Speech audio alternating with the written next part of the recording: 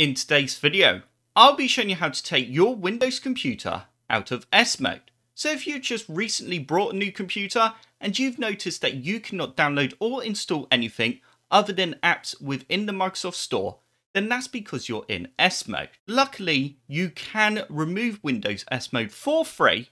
However, you will not then be able to reactivate S mode once you have left.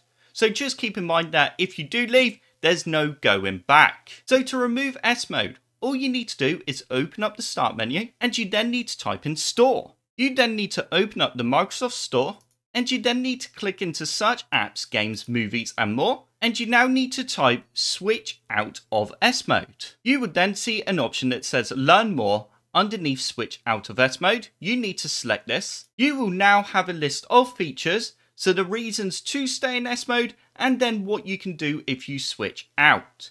So like I said, once you have done this, it even warns you here, you won't be able to return to S mode once you switched. So if you're happy, go ahead and press get. You now need to sign into your Microsoft account. You will then get a message saying you're all set, you have switched out of S mode. And as you can see, it now says we can install apps from outside the Microsoft Store again.